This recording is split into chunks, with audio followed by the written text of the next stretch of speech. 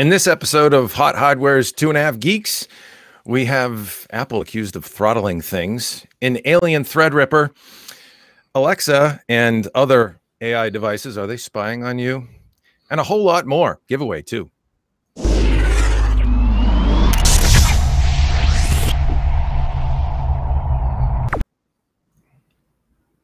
We're back.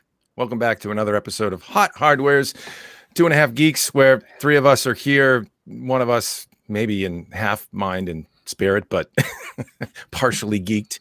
I'm Dave Altavilla, and I'll be your host for a little bit with my two rather tech-intelligent partners, Marco Chiappetta and Paul Lilly. Gentlemen, it's good to be back on the interwebs with y'all. How you doing? Yeah, I'm doing okay. It's been a hell of a week, but I survived, so I'm not going to complain. Yeah, Paul, you're surviving out there in Tennessee, where it's a heck of a lot warmer than up here, damn it. I am. There's no snow outside, so I'm in good shape down here. I woke up to deep single digits this morning. I think it was like, no lie, two whole degrees. And I'm not thrilled about that, Paul. And I'm going to the Patriots. I'm going to the Patriots on Sunday, and it's going to be like 12. It'll be balmy by then. Oh, brutal. But we won't whine too much about the weather. We are gearing up in a big way, however, for a heck of a lot of work in the coming week for CES 2018, the big build-up, lots of stuff going on. Lots of manufacturers gearing up to trot out their best wares for the show, and Viva Las Vegas. What do you guys, let's start real quick. What are you guys expecting to see at the show? What are you hoping for at the show this year, maybe, that was missing from CES gone by? Any ideas I'm hoping that taxis are available and I don't miss any meetings. If you've never been to CES, it is the most insane grind trying to bounce from hotel to hotel to hotel to convention center. It's absolutely insane. If I get to see some cool tech and I don't miss any meetings, I'll be happy. Yeah, man, absolutely. I can totally relate to that grind. Done it. I'm actually staying back this year. I'm going to man the fort with Paul. Paul, have you been to CES before to see the nut house that is Las Vegas with 150,000 people converged on it? I have a few times. It's been a long time since I've been, but I have and experienced it, and it's fun and it's an experience. We'll put it that way. But I expect this year we'll probably see a lot of AR stuff, I think. It seems like we usually have a theme every year, and I think that will be one of them this year. AR and VR guaranteed to be big for sure. And yes, sensory overload, which is the city of Las Vegas, actually. So it's fitting to have that show, and it is a good time. It's a lot of work and a lot of fun, all wrapped into 1 week of tech goodness. So we'll take it every day of the week. Let's dive in right now to the headlines and the features we've covered at Hot Hardware this week, and talk about some of the big breaking items that are burning in perhaps your geek minds out there. We're now getting wind of new rumors and gyrations in the Apple saga. Apple throttling iPhones to theoretically preserve the consumer experience, sacrificing performance for battery life.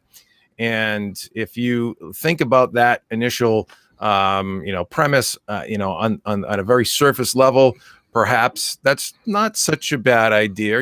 As a phone gets older, gracefully bleed off a little bit of performance in an effort to preserve battery life, because battery life tends to be more important for most mainstream folks. Obviously, if the phone's up and working, it's a lot easier if it's dead without a battery. So that sort of has some logic behind it, but I think there's a couple of issues here, and Apple is even dealing with all kinds of legal issues. It's getting even more intense today. We heard of France. There's a group in France that's actually trying to levy criminal charges against them for this, which sounds a little outlandish perhaps, but there's multiple issues at here. One of them is transparency. Marco, why don't you take us through the ins and outs of this saga as the apple turns, so to speak? So sure. So over the years, basically with every new iPhone release, there's always murmurs or complaints that oh, Apple's slowing down my old phone with the latest iOS updates, and it kind of forces me to upgrade. So this isn't exactly that. This doesn't like spread across every iPhone. But what Apple has admitted, and they're touting as a feature, which is available for iPhone 6, and it's coming to the iPhone 7 with iOS 11.2, or it actually came out with iOS 11.2. What Apple is saying is that as the lithium-ion batteries in the iPhones get older, their ability to supply peak current or maintain a full charge is diminished. And if they cannot maintain peak current output, a device may shut down. And because that mars the user experience, Apple is throttling the performance of the phones so that they have less current draw, which in essence slows down the phone. So Apple is using the battery as the excuse for throttling the performance of the iPhone. No one else does this, so it means one of two things. Apple has under-engineered the battery, and it can't supply the necessary current as it ages. Now, if it's coming to the iPhone 7, they're hardly old enough where the batteries can't supply peak current. Right. Or they're full of it, and it's planned obsolescence just to make your phone feel slower. I don't know what side I fall on here. If other people were doing it, or maybe other people are doing it and the news hasn't surfaced. So let me preface with that. It seems kind of shady to me. It doesn't seem necessary. Maybe if my gut is telling me Apple uncovered a problem and this is to hide the unexpected shutdowns people were seeing, which they haven't correlated to their battery yet. So that's my take. So this is an iOS 11 feature. So when you have an older device and Apple rolls out an update and everybody gets iOS 11, the older devices theoretically are throttled with, the ones with aging batteries. That was the logic that Apple gave, right? So, I guess what's interesting here and what bothers me the most about this, Marco, and you're right, I don't know which side I fall on this. I think it could be a lot of things. It could be a little of both, right? I mean, it could be a little bit of planned obsolescence, and it could be a little bit of, preserving user experience for some users, especially some of the newer iPhones that felt the slowdown. But I think what's paramount here and what makes this feel, as you said, use the word shady, what makes this feel shady is the lack of transparency, is the lack of notification. If Apple only came out and said, we're doing this, just letting you know, that in a perfect world, they'd give a little checkbox with, an option to enable or disable this feature. Because, some people might say, yeah, I'll bleed off a little performance for battery life. My phone still feels pretty dang snappy. So let's see what this feels like. They might opt for that. Or they would say, no, I want all that performance, battery life be damned. And so the lack of transparency is what really gives it that spin that, feels disingenuine. And it's tough. It's tough to come up and, have the user base discover that and then reason it away properly without it feeling a little shady somehow, somewhere, because it there's just doesn't feel right. Paul, what are your thoughts on this? You're an iPhone user, actually. So have you experienced this for yourself? And what do you think about what Apple's doing here? Yeah, I have the 6S Plus. I bought that the day it came out and have been using it ever since. And I haven't run into any slowdowns that I've noticed. After the story broke, I did go to Geekbench and rerun some benchmarks, and they still seem to be where they're supposed to be. So I don't know if, maybe my battery hasn't degraded to the point where this kicks in. I think it's a little weird on Apple's part. For what you said, there should have been some transparency if they're doing this, or at least give users the options in settings if they want to use this feature. It's a feature, not a bug. The thing is, I don't remember people, maybe they were and I just didn't see it, but I don't remember people complaining before that their phones were turning off as their batteries got older for whatever problem they're trying to fix, supposedly. So I don't know that that's really a valid excuse of why they're doing this. On the flip side, like I said, I've been with iPhone for the past few generations and haven't noticed a slowdown over time. So it's hard to tell what's really going on. I think there's there's more to it than what Apple's saying, but probably less to it than the conspiracy theories. It's probably the explanation is probably somewhere in between. Yeah, yeah. I actually have friends and family that have iPhones that have expressed that exact sentiment. They've said, "Dave, do you know anything about the iOS 11 or the latest iOS update?" I've heard that before. I remember having conversations, and I get all peppered as the tech geek in the family. I get peppered with all kinds of tech support questions. And that's been one of them. My iPhone's got really slow all of a sudden. And they just rolled out this patch. I want to, this iOS update. I feel like I want to roll back because of it, because everything just slowed down.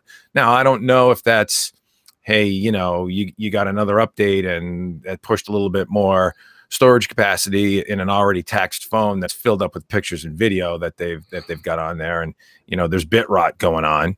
God knows Android certainly has its share of bit rot. We've talked about that here. But yeah, they were sort of caught with their hand in the cookie jar. Somebody measured the before and afters with empirical data, and they came right out and acknowledged that's what they're doing. So it's tough. Marco, is there a way to recover from this and save face for Apple? Apple doesn't have to do anything. They're honestly, this is crappy news. There'll be some class action lawsuits, and no matter how it plays out, the Apple loyalists will be like, "Oh, they were just protecting our batteries. It's not a big deal. Everybody's phone slows down over time." And the Apple haters that are going to bash Apple no matter what are going to use it as fuel, and the status quo will be maintained. Wow. At least that's my take. Well, that's probably it in a nutshell. I think what's going to be interesting to watch are the class action lawsuits. I mean, and there's even, like I said, there's even a criminal lawsuit being filed now by a group in France. I'd have to find that headline for you, John, but it is actually an illegal act to specifically hamper a device's performance or any product's performance. There you go, John. Good man. To hamper a device's performance in an effort to scroll down a little bit, John, if we can get on that. To drive planned obsolescence. Planned obsolescence in France is illegal. Sort of bottom line it, and that is something that is just amazing to think of, that, over there, they may be, trying to, run up some Apple execs in a criminal charge for this effort. But it is something that folks are passionate about. I think folks are right to be outraged a little bit at the lack of transparency. I think that's what's key here. But you're right, Marco. Apple's probably not going to react a whole lot more, except for, the statement that they came out with. I think it also shows a little bit of a disconnect for Apple from its user base that perhaps it hasn't experienced in the past. And maybe they've gotten a little bit too big for their britches. I mean, Apple's very successful, obviously, in multiple devices, from iPhones to Mac, laptops and desktops. And, that's really a big sort of, like I said, disingenuous step to not inform your user base you're doing something deliberate like this, and think that's okay to just, this is what we do here, and in your best interest, we deemed it okay to slow your device down. I mean, this was rough. Actually could have easily been avoided if it was positioned as, hey, if you have an older iPhone and the battery isn't quite holding up like it used to, we're rolling out this feature that will allow you to rolling out this feature that will reduce the current draw of the SoC, and it may stabilize the phone. And then people would try it and go, "Oh, hey, my phone doesn't reboot anymore," and there's no news. But instead, it was snuck out last year on the iPhone 6 line, and they basically announced that it's coming to the iPhone 7. So it's basically been a year where no one really had official confirmation of this. So yeah, we'll see how it plays out. Yeah. Image is everything, and if it looks bad, it generally isn't great. That's all there is to it. And so this is just one situation where Apple stepped in it again. They've had a little flurry of that lately, and can't seem to stop doing that this year. Hopefully 2018 is better for Apple. We enjoy the healthy competition, certainly in the marketplace, and Apple brings some great premium products to the market. So hopefully they can react and do the right thing here to sort of rebuild some brand equity on this topic. But interesting stuff. Let's move on. We'll keep a crisp clip here and talk about some more things on the high end of performance. I recently got some serious quality time over the last month or so with the Alienware Area-51 gaming desktop PC. It is based on AMD's new Ryzen Threadripper 16-core processor, 16-core, 32-thread beast of a machine, copious cores and performance, as I noted in the review.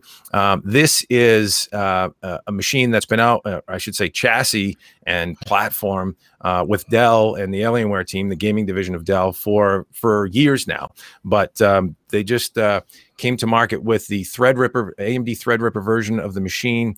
They were actually the only OEM at the time to be shipping a fully configured 16-core 32 Threadripper variant when it came out a month ago, and the machine is just dialed for sound. It is absolutely a beastly gaming desktop, from compute performance to the GeForce GTX 1080 Ti GPU that's on board, which offers great gaming performance. You know, we had our configured with 32 gigs of RAM, the GeForce GTX 1080 Ti, a 256 gig M2 PCI Express NVMe SSD, and a 2 terabyte 7200 RPM hard drive. So a combination of Threadripper and all that gaming and supportive hardware goodness, a 1500 watt Gold Series power supply. You can imagine it just absolutely, as the fitting for its CPU name, just shreds through everything, rips through everything as only a Threadripper would. But what's great about the machine for me, what I liked about it the most, and it's not a perfect machine. It's definitely a high-end premium config. It's a pre-built. If you're a DIY guy, you might look at the price tag and say, wow, that's expensive. But I would challenge you in a pre-built to come up with a case design, layout, serviceability, and toolless modularity about the machine that Dell and the Alienware team has engineered here. It's very well built. It's very easy to get inside. I don't know if you can show a side view of that, John, where I have the panel off and you can see the internals. Everything about it is toolless, from the snaps that hold the GTX 1080 Ti, the graphics cards that I had in there. As you can see, you can do up to 3 cards and multiple GPU SLI if you would like. The retention brackets for the graphics cards are all toolless, press fit. The rear of them, as you can see, there's a card cage back there, snaps in to the rear of the GPUs, holds them in real good. Self-contained water cooler is an AIO variant with a thick, dense radiator that does a better job than you might think for its size. But it's really thick and dense, so it actually does a real good job of keeping Threadripper cool. And just a well-built, designed machine from a thermal perspective as well, pulling cool air in the front, exhausting out the back in that upward fashion in what Alienware calls its triad chassis design. So well-built, beautiful machine. I enjoyed it. I think it's an example of good gaming, engineering in a pre-built PC that, you look at the custom boutique guys that, use off the shelf or semi-tweaked standard cases. This is a full up, custom engineered, designed by Alienware and Dell. And I really enjoyed it. I think it's a great machine. I don't know if you guys got a chance to take a look at these, if you've seen them in person, Marco, Paul, but what your thoughts are on this beast. Go ahead, Paul. I'll defer to you first. Well, first of all, you're from the Boston area, so it's Threadripper, not Threadripper. I'm sorry, Threadripper. Yeah, get it right, Threadripper. Yeah, this is one of the more interesting designs. I think it's definitely an eye catcher, something you want to show off, but it's not. I won't say 100% gimmicky. It has a function to it as far as the cooling goes, and it looks like there's some elbow room in there if you want to perform some upgrades on your own, looking at the pictures you took. So it's an interesting design, and of course, it's as configured. It's really fast. So yeah, Marco. Oh, beautiful machine. You know, I love the Area-51 chassis. I really dig the Threadripper CPUs. I'm actually going to build myself a rig. I'm going to switch to a Threadripper for myself. My personal rig now, I haven't upgraded since Ivy Bridge, and it's time. I finally have all the parts here in the lab, and I'm going to build something up. Hope maybe over this weekend. We'll see how it goes. I had some stuff land in my lap today that I want to jump on, so no personal rig for me this weekend. But yeah, I really dig the Alienware machine. Nice machine. Love the processor. You know, super powerful beast. I mean, what more could you say? Yeah. You know, it's interesting. I also got some peripherals with the machine as well, and Dell has come out with some new Alienware based peripherals to go with their machine. So you've got a pro gaming keyboard and an elite mouse, and these are actually also pretty well built. I mean, I think there's some, you know, Marco, you're a keyboard aficionado, and so these might not have the cherry browns, but they're mechanical key switches, and you know the deck feels solid, really well built, sort of build quality, and some nice features too. You've got a volume roller on the top above the numpad area for volume on your system, and some other nice features too. Of course, Alienware lighting bling throughout, coordinated with the system. You can actually coordinate that so that all your, not only the system lighting, but your peripherals are lit up the same. And so it's a really nice package. You mentioned performance, and that's an interesting topic we'll touch on real quick. Actually, Blackhawk, I'm gonna answer a question from the chat. Blackhawk asks, what does Alienware's bloatware look like? Well, I would say that there's almost zero bloatware. The only extra software that's packaged on the machine are Alien Effects and the Alien Control Center for the peripherals. And that's really all they include. So you do get the, you know, configuration software for the system lighting, as well as things like health monitoring and, you know, tweaking fan speeds and profiles for games that can be customized to adjust lighting and system setup for your games specifically, which is really nice, as well as the peripherals. In the future, and we've seen this, and Dell's going to be coming out with some interesting stuff in the software area and at CES. We'll leave that there for now, but there's going to be an evolution on the software side as well. But other than that, on this machine, that's it. So it's actually, you know, built for gamers, you know, by gamers, and it's, you know, as a result, free of crapware. So that's good stuff. Get back to performance here after answering that question. So what's interesting about Threadripper, Marco, and Threadripper, excuse me, what I wanted to ask you is what are your thoughts about, you know, we stepped through the performance numbers, and one of the configs we ran this machine at was a 1080p config on the Alienware monitor that we had, fast 240 hertz monitor. So we ran some 1080 numbers. Threadripper there bleeds off a little bit of top-end performance, you know, with a high-end GPU at 1080p. Dial it up to 4K, and the machine's every bit as fast. And then certainly in content creation and other heavily threaded CPU workloads, Threadripper kicks butt. What are your thoughts about that bleed off at the low end for gamers? You know, maybe 1080 and even occasionally 1440p. Well, it's actually all resolutions. It's just you're shifting the bottleneck to the GPUs as the resolution goes up. So the bottom line is there's two issues with Threadripper that Intel doesn't have to contend with that affect its, you know, just flat out throughput for gaming. One is single core performance isn't quite as high as Intel.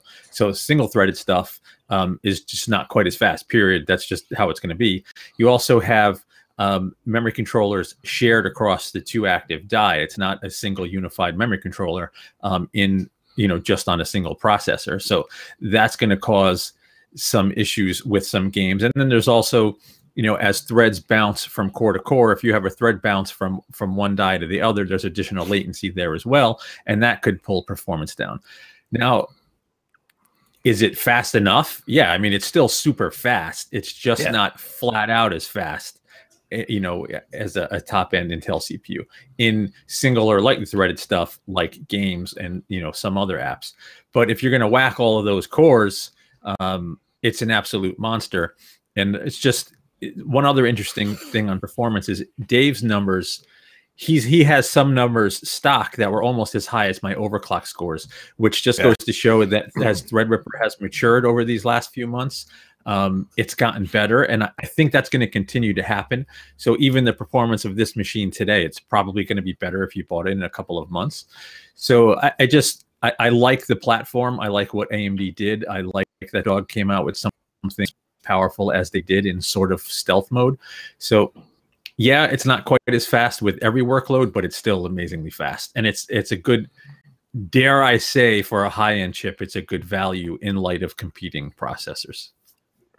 Right. Yeah, no, totally agree. And you make a good point about the improvements in performance over time. I started with this machine well before the Windows 10 Creators Update. Before I ran my numbers, just before I ran my numbers, I made sure the machine was updated to the latest Creators Update, made sure, you know, any of the AMD software on there was tweaked up to the latest, and just dialed everything up as much as I could to make sure it was fresh. And it did. It made some tangible, you know, gains in certain areas. So yes, AMD is still working on getting Threadripper optimized in Windows, and certainly the folks at Dell and Alienware have crafted what I feel is a great gaming desktop with a whole lot of room for flexibility and upgrades and reconfiguration down the road. You can get in there, you can get right at the M2 SSD. You've got that toolless design for the graphics cards, memory. Everything about it is just really serviceable, really easy to get at. And you would think in that triad chassis design, perhaps it might be a little tight in there, but it's not. It's engineered really well. And I think a good machine, certainly for those looking for a pre-built with a little extra special something, the Threadripper, Alienware Area-51 Threadripper Edition. Cool. Well, let's move on and talk about something also in the news that's interesting and perhaps a little bit controversial, depending on if you're from the tinfoil hat brigade or not. Paul, you wrote up a little story called "Are AI voice assistants just corporate spying devices?" Paul, tell us, are they? Well, I'm going to leave that to the readers to decide on their own. But yeah, the smart speaker market is growing pretty fast. I mean, Amazon kicked it off with their Echo products, and it's just kind of ballooned from there. I think this past holiday season, their Echo Dot was actually their top selling product out of everything, which Echo Dot plugs into your own speaker system, and then you have access to the Alexa AI assistant. So you can say, "Hey Alexa, order me a pizza," or, you know, whatever you're going to use the digital assistant for. So we brought attention to an article at Gizmodo where they basically said, don't buy a smart speaker for yourself. Don't buy it for your family member. Don't buy an Echo. Don't buy a Google Home. Don't buy them, period. Their bottom line was that these devices, and to quote them, are effectively paying money to let a huge tech company surveil you. Obviously, Amazon and Google, Microsoft, and the others that have smart speakers have a different take on this. They don't build these things as surveillance devices. What they're getting at, though, is the way these things work is that they're always listening. They're listening for a wake phrase or a wake word before they jump into action. And they actually record and save a little bit of that information. Like when you say, "Hey, Alexa," they'll record, I think it's a second and a half prior to that. And that gets saved on their servers. And that's actually came in, it was an issue, I think it was earlier this year or last year, where there was an individual that was a suspect in a murder case, and he happened to own a smart speaker, one of Amazon's smart speakers, and the police wanted Amazon to hand over that voice data to see if he incriminated himself. And initially, Amazon resisted. And before it actually became a big issue as far as going through the courts to see if they'd have to hand over that data, the individual gave permission because he didn't feel it would have anything incriminating on there anyway. So that never came to being. But that is something we might see at some point. The other thing is there's a concern that if these devices are hacked, somebody could be listening in your conversations, not just when you're talking to the speaker, but just because it's always listening for the wake phrase or wake word or whatever. So there's that. And the American Civil Liberties Union actually agreed with this. I want to read a quote that they put out in a blog post, one of their writers. It said, "Overall, digital assistants and other IoT devices create a triple threat to privacy. from government, corporations, and hackers. It is a significant thing to allow a live microphone in your private space, just as it is to allow them in our public spaces. Once the hardware is in place and receiving electricity and connected to the internet, then you're reduced to placing your trust in the hands of two things that are unfortunately are less than reliable these days. One, software, and two, policy. So that's the, I guess you call that the tinfoil argument against having a smart speaker, even though they're as popular as they are. And then there's one other thing. It's not just the concern that the companies will abuse us or that you'll be hacked, but that if there's a bug where something unintentional is happening, where we saw this with the Google Home Mini recently, where the touch sensor was wigging out, so it was constantly recording instead of just waiting for the wake phrase or wake word. Google did patch this with the bug, but until it got caught by a user, Google was alerted to it. That's what it was doing for some users, the ones that had affected devices. So there's the concern there that by having these in our homes, we're giving up too much privacy, and there's too much downside versus the upside, which is you can use these for a plethora of different things now, not just looking up information on the web or having it or telling the speaker to play a playlist. You can connect it to your smart home products and have it turn on your lights, lock your doors, and like I said earlier, even order a pizza these days. I mean, they're pretty functional. So that is something that I don't think it's a big an issue as Gizmodo and some are making it out to be, but it is something that consumers will need to think about, how much privacy they're willing to give up for this kind of functionality. Yeah. No, it's an interesting topic to ponder and to kick about, because there's a line to walk here, and contextually aware computing is the future. And that's what this is. This is a device that is aware of its environment. It's aware of your wishes, your thoughts, and hopefully can help service your wishes and thoughts as a result of that. And so that's all goodness. It's really the next wave of computing, sort of environmental computing that's aware of its environment. But make no mistake, there are big corporations behind these devices. And it's funny, you look at Amazon, and they are the king of metadata. And that's what this is all about, right? They want to profile your interaction with that speaker. They want to profile your interaction with their devices so that they can better target you for the services that they offer, whether it be buying something on Amazon, whether it be, I don't know, playlists or an Audible book or whatever it is your heart desires that they can service. The more they know about you and your needs and your daily life and how you might interact in the environment around this device that's listening to you, the better off they are to service you, to make money off you. So, that's that. Everybody has to go into it with that sort of understanding. And as long as you're good with that, and you're not worried, you're kind of of the mentality, hey, I got nothing to hide, whatever. What am I going to say in front of this thing that, you know what I mean? Unless you're planning to murder somebody, right? You shouldn't worry about it. And that was one of the comments to our article too. Bruce McDonald, I don't know if you're listening, when we read his comment, he said, anyone listening on my Google Home device is going to be bored. And I think that's probably how most people feel about smart speakers and the privacy issue. Yeah. But I mean, the flip side of that is, who knows? I mean, where do you draw that line on privacy at the expense of service? And I don't know, Marco, what are your thoughts on this whole debate? I'm with Paul. I have an Alexa, I have an Echo, and I love it. But I have two things I just want to share. I know we're running out of time, but one of them's funny and one of them's kind of freaky. So there's this funny meme that's going around where it's like people in the 60s were worried that the government was going to wiretap their home. And then people now are like, hey, wiretap, can cats eat pancakes? And they're talking to their Echo. I just think that's so funny. But now this is serious, and I swear this is true. This just happened 2 days ago in my house. I'm sitting on the couch talking to my wife. She pulls out her phone to show me a bed set, a comforter, to see if I liked it, because she had some gift cards, and she wanted to order a particular set of comforters and sheets for our bed. Not 5 minutes later, I'm playing Words with Friends on my phone. I finish a move, I get an ad for the exact set at the store she showed me, 2 different devices, And I mean, we're obviously being tracked. I don't know if it was because of our proximity or it was because something in our voices was recorded during that conversation. But I swear to God, that's true. 5 minutes later, I got an ad for what my wife showed me on her phone earlier. It was kind of freaky.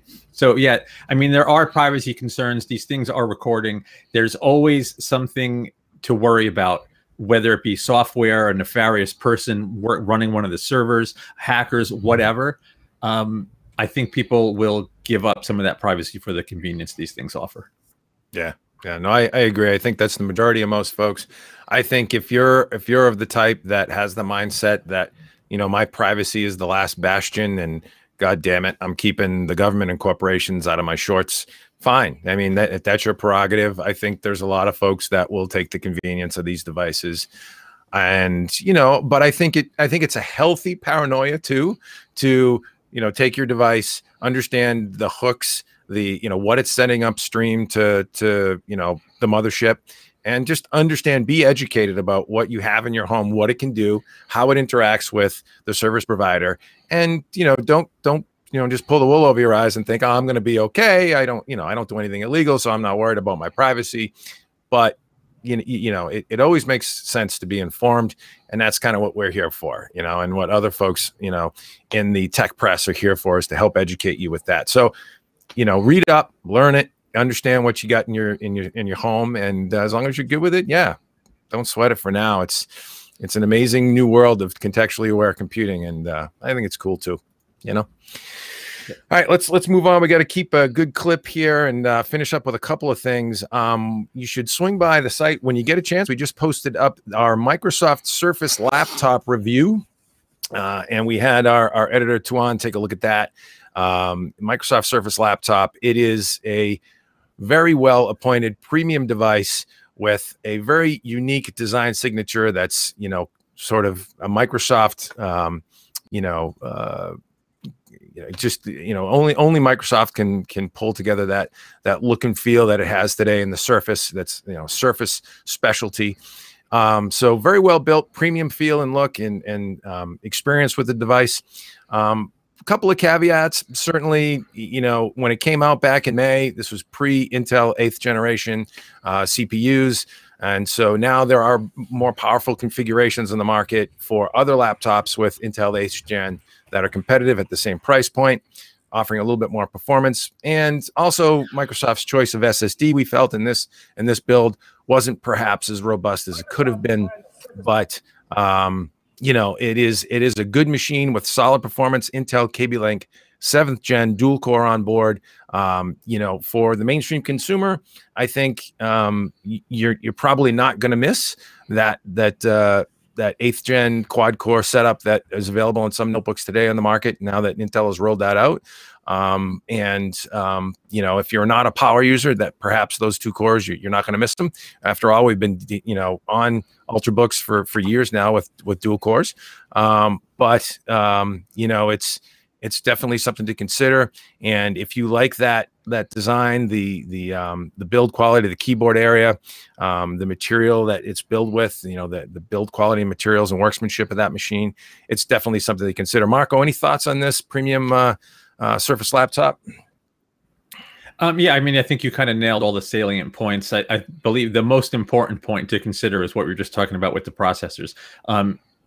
Typical Microsoft premium build with some unique aesthetic features, but because of the timing and Microsoft sort of, they're a bit conservative with the hardware platforms that they choose. For the money, you can get much more computer today. I mean, it was a different story when it launched a few months ago, but today, if you're shopping for a powerful notebook, there are less expensive options that offer more performance, just not quite the same. Not that they're lesser build quality, not the same type of build as the Surface laptop. Right. What's the material around the keyboard? Alacra? What's it called? I'm forgetting it. What the heck is it called? Starts with an A. I can tell you in 2 seconds. It's really Alacra, so. It's kind of around the. If you haven't seen the Surface laptop, around the palm rest and around the keyboard, around the touchpad area, it's actually a cloth. It's Alcantara. Yeah, Alcantara. It's like a suede-like material. It's, you know, some people are concerned it's going to get dirty. It's going to get kind of funky because it is a fabric. But this stuff's used in cars and high-end automobiles. It should hold up pretty well. Yeah, you might have to clean it up a bit, but it should be okay. Yeah, yeah. Cool looking device. Check it out. Check out our review at HotHardware. You can see all the numbers and how it maps into the current landscape of product out there. Beautiful display, 3x2 format, so a little bit different versus 16:9. But interesting device for sure. Definitely premium and definitely worth a consideration if you're looking at Ultrabooks these days.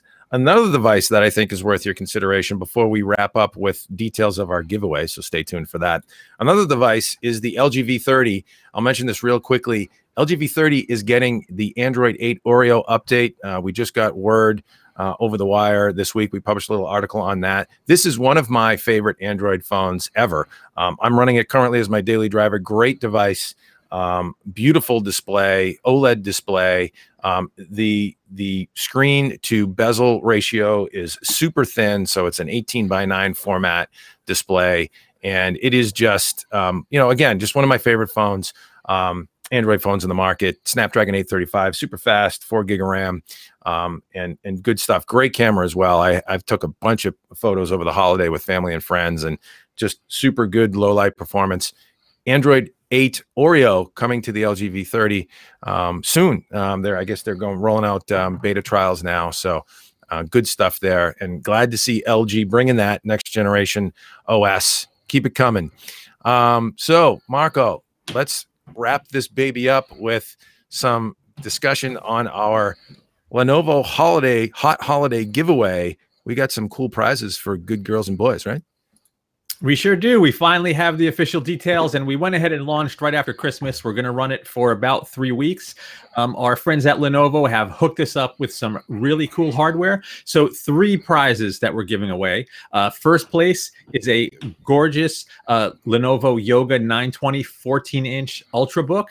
This is based on Intel 8th Gen Core i7 processor, touchscreen, 8 gigs of RAM, 512 gig SSD. So super premium device. Then the second place winner, we have a Lenovo Legion Y720 Cube gaming PC. So Core i5 in this guy with 8 gigs of RAM, a 1 terabyte hard drive, and a Radeon RX 480.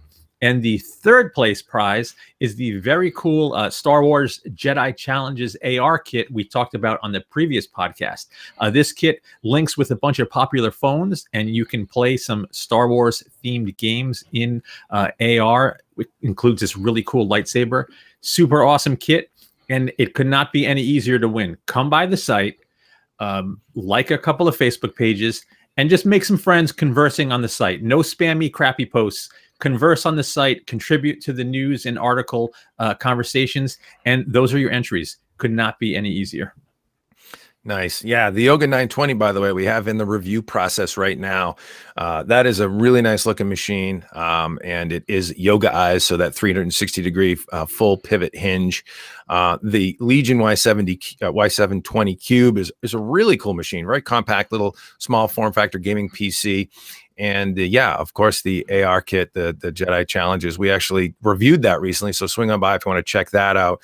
Works with a bunch of different phones. If you have iPhones, several generations of iPhones, several generations of Galaxy devices, as well as I think Moto and Pixel devices. So check out the compatibility list there. We're giving it all away. Stop by HotHardware.com, where you can find us on the web, Twitter.com/HotHardware, Facebook.com/HotHardware, YouTube.com, where you hopefully are going to subscribe and like, please, because we like you and we'd like you to subscribe. Yeah.